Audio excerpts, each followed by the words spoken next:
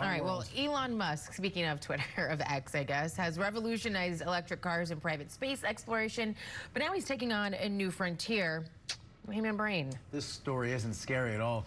The tech billionaire announced Monday that his brain science startup, he calls it Neuralink, has started a human trial of an implant that could allow people to control external devices using only their thoughts. Now, such an implant could one day assist people who are physically disabled to use smartphones and other devices.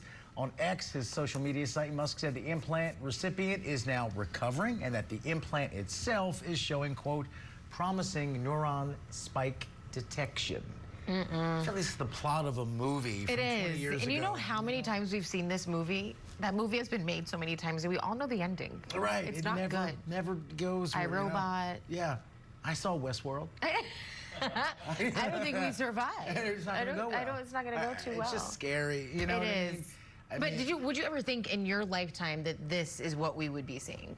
No. You know, And logic would tell you it just sounds weird. But if you want to go that route, your devotion to science, okay, cool. But didn't they just recall like X $1 million Teslas for some operating thing? Yeah. And that's just your car, let alone the chip in your brain. Right. I'm just saying. Yeah. You know, some things aren't built. Yeah. Mistakes happen. Yeah. But technology is speeding up. We went from, you know, a glider plane with the Wright brothers to the moon in about 50-some years. So that's wild to me. This is not, we saw this movie 20 years ago, so it does make sense that it's happening this quickly. Not saying I approve of it. Then where are we from this moment of years? I mean, you and I will be dead.